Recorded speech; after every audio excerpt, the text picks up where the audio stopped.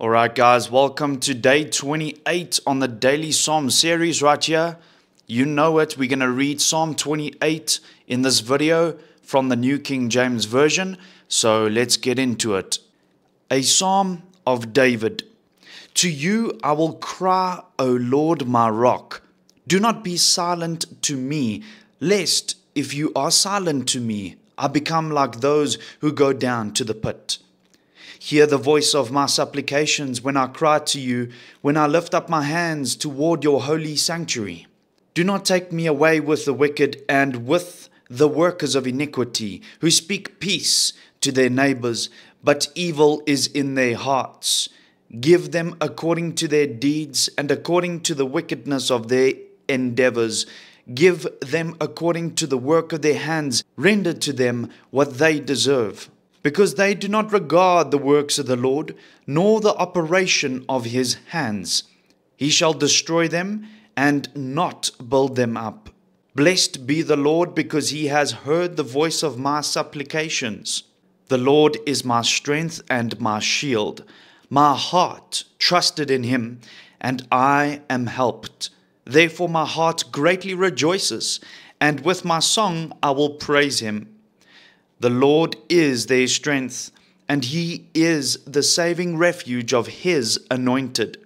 Save your people and bless your inheritance. Shepherd them also and bear them up forever. And that's Psalm 28, guys. But I'm just really wanting to ask you a question today, as well as myself. The question is, what is in our hearts? What are our intentions? What are our desires? Let that be in line with the Word of God.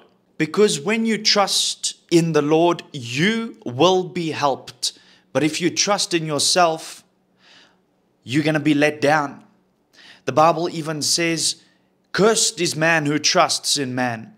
So it's so important to completely have your heart set on Christ. Completely, with your whole heart, trust in the Lord and lean not on your own understanding. So the question is, what is in our hearts today? Let's take a bit of time in our quiet time and search our hearts and ask God to purify our hearts. Ask God to take out whatever is in there that's not from him. Maybe it's an intrusive thought that you pondered on. Maybe it's a selfish ambition. Maybe it's something inside your heart that needs to change. And ask him to take out of your heart what doesn't belong there. I challenge you today with that, to pray about it and ask God to cleanse your heart. And it's a daily process that we would on a daily basis be purified even more and more as the blood of Jesus cleanses us. Always acknowledge the blood of Jesus that covers you. You know, I feel like the Holy Spirit led me to put on red colors today, as you can see. And it's so significant because today's video is for you to know that the blood of Jesus is what sanctifies. The blood of Jesus is what purifies and cleanses us. So let's pray. So Father, I just come before you right now in Jesus' name. I thank you for your word. Thank you for Psalm 28 today. Lord, I just pray that you would cover this person watching today with the blood of Jesus. So we plead the blood of Jesus over us today as we pray, Lord. And we thank you, Lord Jesus, that we are cleansed and purified in our hearts. We ask you that if there's anything in our hearts that don't belong there, we pray that you would take that out. Sift out all the evil intentions, if there are any.